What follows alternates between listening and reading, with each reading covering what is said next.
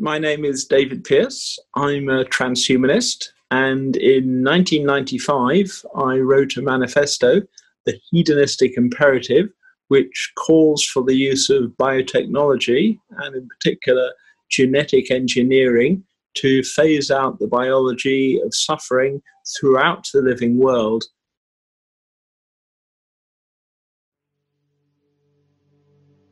The World Health Organization, in its founding constitution, defines health, quote, "Health is a state of complete physical, mental and social well-being, and not merely the absence of disease or infirmity." Now, if we are ethically serious about creating health for everyone, and by everyone I mean all sentient beings regardless of race or species, we're going to need to tackle the biological genetic roots of suffering. It's now possible to sketch out a 100-year blueprint for phasing out the biology of suffering and replacing with a life based on gradients of intelligent bliss. Just as a few months ago, Greta Thunberg addressed world leaders at the United Nations, calling them to live up to their responsibilities, I think the World Health Organization should live up to its responsibilities as set out in its founding constitution. And that's going to involve universal access to pre-implantation genetic screening and counselling for all prospective parents, and in the long run too, access to germline editing. Essentially, the workings of the hedonic treadmill, that's the negative feedback mechanisms and the central nervous system that stop most of us being very happy for very long, mean that no amount of economic, social, political reform is going to ensure most people are happy and well for any sustained length of time. It's not just that hundreds of millions of people in the world today are either chronically or subchronically depressed.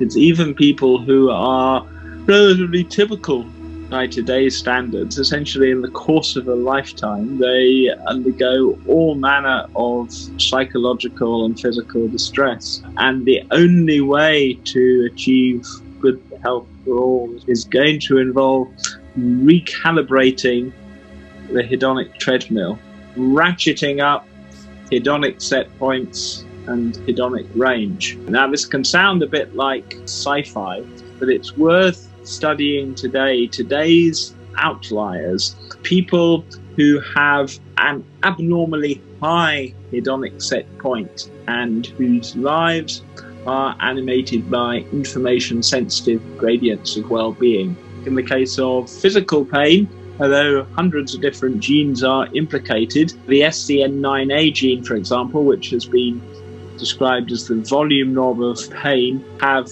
dozens of different alleles, some associated with a high or a low hedonic set point, nonsense mutations with no capacity to experience pain at all. I think if one does consider it ethically justified to create new life and new babies, one has a responsibility to make sure one's kids have the highest possible quality of life. Now, in the case of mental pain, just to take as a single example, something like the COMT gene, catechol-methyltransferase, with two variants. One is associated with a high or a low hedonic set point.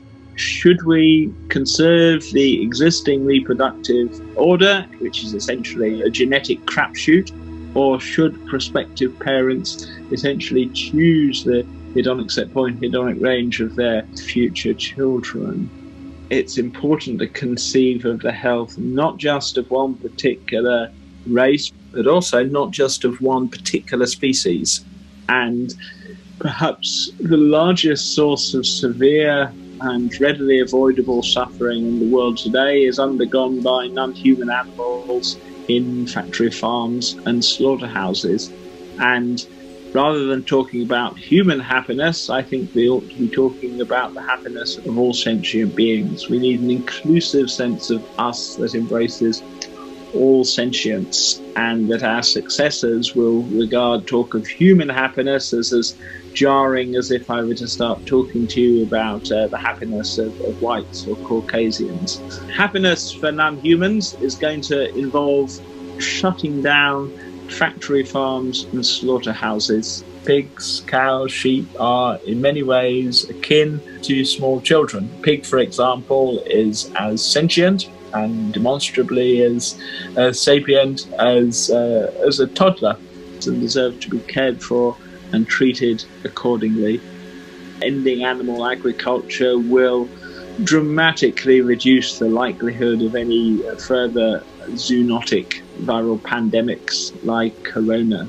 Thanks to a revolution in CRISPR genome editing, and no less critically, synthetic gene drives that cheat the laws of Mendelian inheritance, it will soon be possible essentially to spread benign genes throughout entire species at minimal cost. So yeah, with a combination of synthetic gene drives, cross-species fertility regulation via immunocontraception, a willingness to confront the problem of predation, it will be possible to ensure a happy biosphere, not just for humans, but for non-human animals as well. In some ways, although one can define health in terms of complete physical, mental, social well-being, I think it's more fruitful to explore this idea of information-sensitive gradients of well-being, and that by aiming to preserve information sensitivity, you're not asking people to give up their existing values and preferences. I mean, this is the problem with so many traditional utopian schemes. There are winners and losers, whereas life animated by information-sensitive gradients of well-being, essentially everyone is a winner.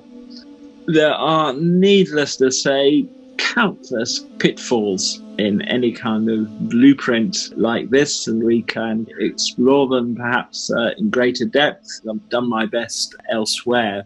But if, and it's a big if, we do sign up to the World Health Organization definition of health, then 100 years is a feasible timescale for a blueprint for the health and happiness of all sentience.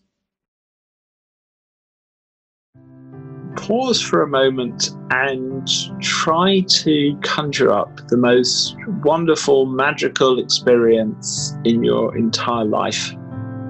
Now, perhaps it was very short-lived and fleeting, but in principle, there is no reason why science, technology, molecular biology can't create life that is based on gradients of intelligent bliss, magical moments, peak experiences, moreover not as something exceptional, but as just part of the normal texture of everyday life.